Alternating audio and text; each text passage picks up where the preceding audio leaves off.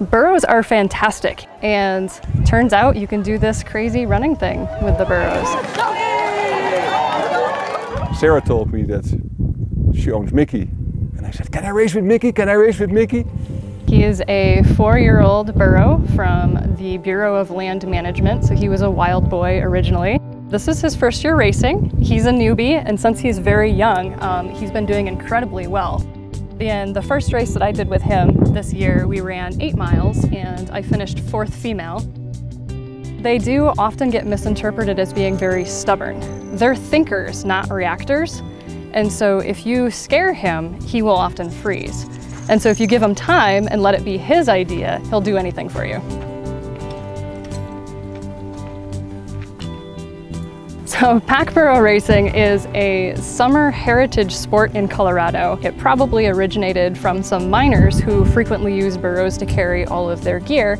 I guess from there it's just turned into this endurance event that's really unique, and it takes an incredible amount of character and perseverance and sometimes some luck in order to do really well in these races. You don't sit on the burro, you run with the burro, so you hold him.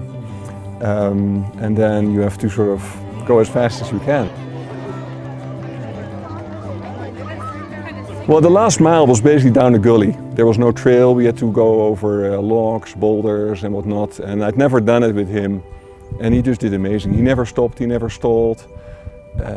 I would talk him through it, and he would just follow, and it was great. He probably weighs 500 pounds, so if he really doesn't want to do it, he's not going to do it. And you kind of have to wait him out. It certainly is really humbling to get passed by a bunch of people because your burro says no and there's nothing you can do about it in that moment.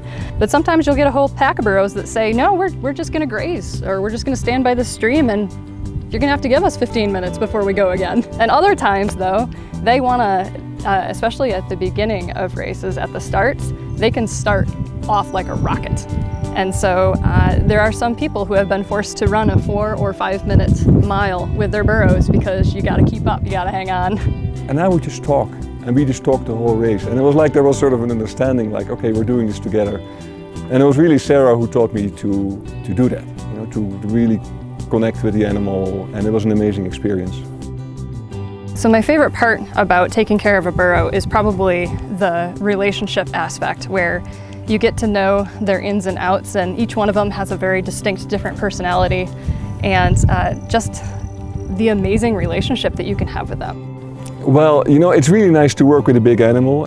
There is a physical exercise. You also must have a great sense of humor. You know, there's lots of hilarious moments.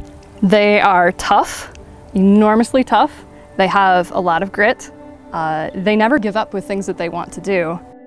Because partnering with an animal like a burro is not the easiest thing in the world while you're running, and so it's not all about how good of a runner you are. It's how good of a relationship you have with your animal, how much they want to work for you, and kind of just if you can both grit it out together.